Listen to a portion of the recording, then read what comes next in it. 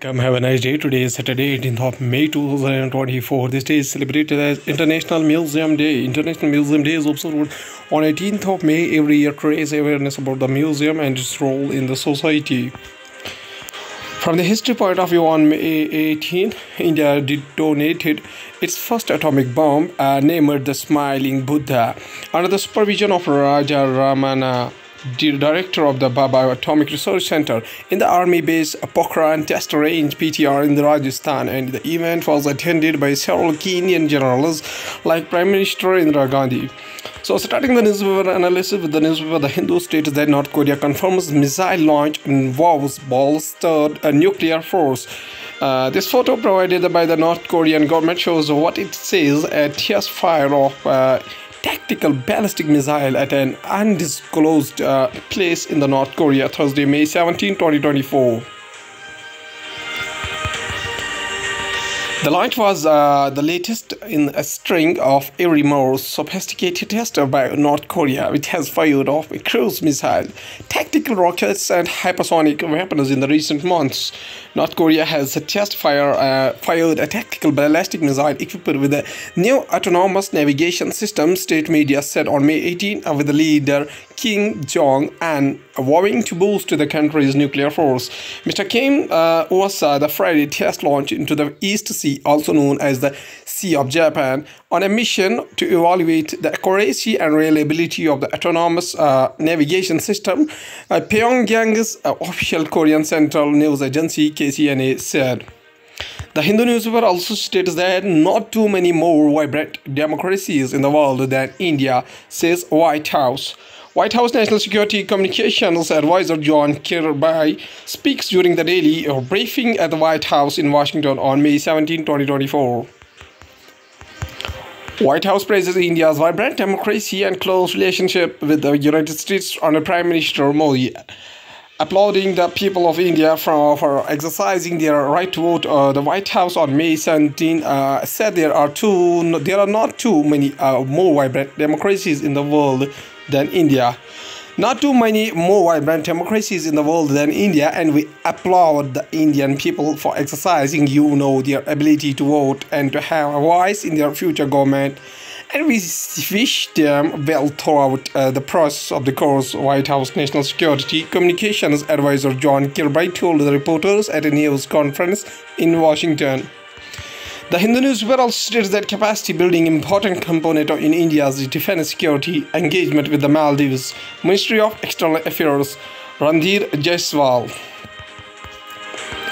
Ministry of External Affairs spokesperson discusses India's defense engagement with Maldives, adjusts in Canada, and other international relations. Capacity building is an important component in India's defense and security engagement with the Maldives, and we will be happy to take it forward if New Delhi receives a request from MALE for training their pilots, the Ministry of External Affairs said on May 17. Randhir Jaiswal, the Ministry of External Affairs spokesperson, made the comment during his weekly briefing in response to a query over the reports on issue related to operation of aviation platform in the Maldives. The Hindu newspaper also stated that personally overseeing steps to combat forest fires, Uttarakhand Chief Minister tells Supreme Court. Firefighters tried to control a fire that broke out in a forest in Nainital district on May 15, 2024. Bench asks Chief Secretary to meet with the Solicitor General and the court's own amicus curiae to work out the modalities to resolve the problem of forest fires, which had recently claimed 5 lives in the state. The Supreme Court on Friday recorded this assurance given by Uttarakhand Chief Secretary Radha Raturi that she and her fellow officers were personally looking into the efforts to prevent and combat forest fires in the state. A bench of Justice B.R. Gavai and Sandeep Mehta asked the Chief Secretary to meet with the Solicitor General Tushar Mehta and the court's own amicus curiae to work out the modalities to resolve the problem of forest fires, which had recently claimed 5 lives in Uttarakhand. The Hindu newspaper also states that India General Election 2024 live updates Prime Minister Modi, Rahul Gandhi and Arvind Kejriwal set to campaign in New Delhi. Prime Minister Narendra Modi addresses a rally for Lok Sabha elections in the Mumbai Friday, May 17, 2024. The action moves to Delhi before it goes to polls on May 25. Political parties are turning their attention to New Delhi, which is going to polls on May 25. Prime Minister Narendra Modi and Congress leader Rahul Gandhi will campaign for their parties in the national capital on May 18. Prime Minister Modi will address an election rally for the BJP candidate Manoj Tiwari in northeast Delhi.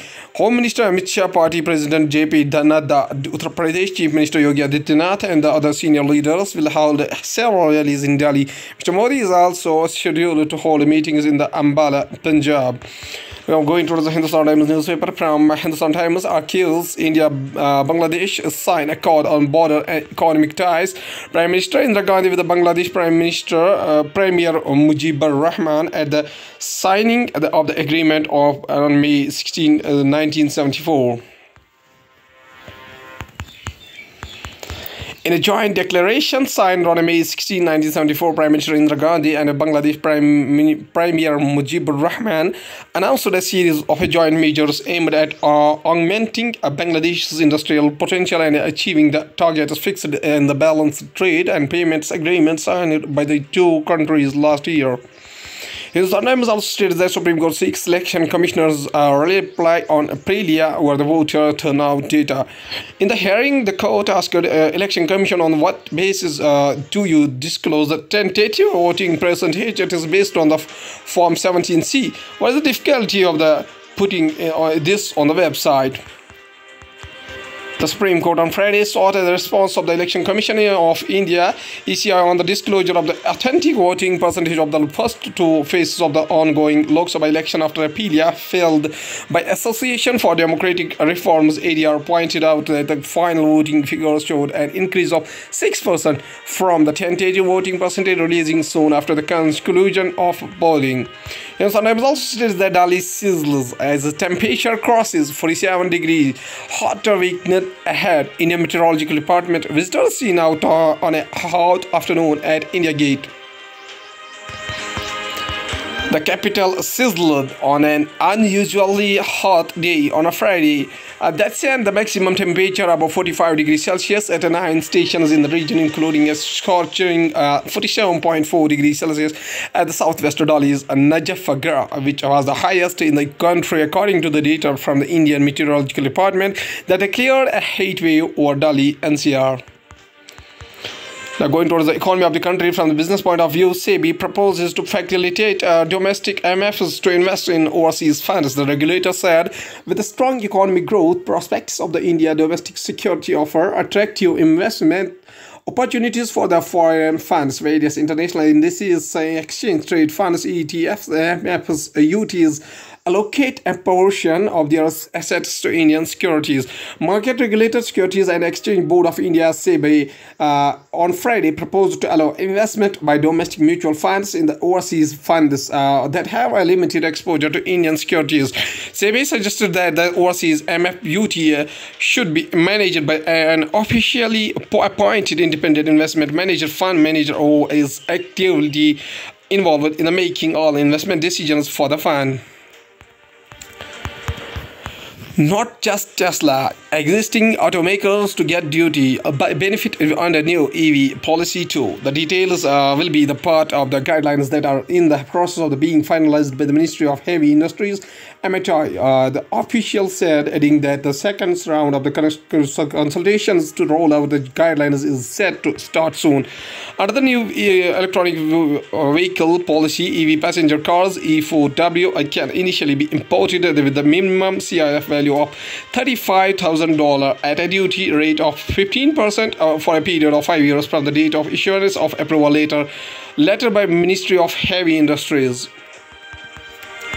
From the banking and finance point of view, more than 70 lakh transactions on the ONDC platform in April, DPIIT. DPIIT said that over 5 lakh sellers have been onboarded on the platform.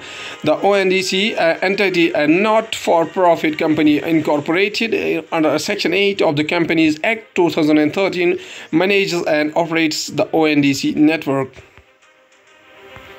Open Network for Digital Commerce. India's 24-24 economic growth projection revised upwards by the United Nations to nearly 7%. The 6.9% economic growth projections for India in the mid-year update in an upward revision from the 6.2% GDP forecast made up by the United Nations in January this year. The projection in January for India's GDP growth for 2025 remains unchanged at 6.6%. Now going towards the world news, including Israeli strikes kill at least 5 in Lebanon, including 2 children. New leader of Wales, Waghan, getting loses support of nationalists. Biden versus Trump. What to expect from the presidential debates? Gunmen kill 3 foreign tourists in the Afghanistan's central Bamyan province. European Union bans distribution of 4 Russian news outlets. Haiti is seeking a new prime minister. Dozens of candidates jostle for the key job. Going towards the science and tech, nearly 6 million trees disappeared from the farmlands in 3 years, says satellite mapping study from the environment. The study by researchers at the University of Copenhagen found massive loss of large trees in Telangana and Maharashtra. 11% of fully grown trees are seen via satellite in 2010 to 2011 were no longer visible when reviewed from 2018 to 2022. In a mere 3 years, from 2019 to 2022, India may have lost close to 5.8 million full-grown trees in an agricultural lens, says a satellite imagery-based analysis by researchers at the University of Copenhagen, Denmark, and published this week in the peer-reviewed journal Nature Sustainability. Additionally, 11% of such trees detected via satellite during 2010 to 2011 were no longer visible when they were from 2018 to 2022, leading the researchers to conclude that these trees had disappeared. Adani Wind Energy Project challenged in Sri Lanka's Supreme Court. The Wildlife and Nature Protection Society, one of Sri Lanka's oldest environment organization, on May 16, 2024, filed a petition in the Supreme Court of Sri Lanka with the aim of protecting the unique ecosystem of Manor Island. The society's petition argues that the project poses a severe threat to the island's unique biodiversity and the pristine landscape.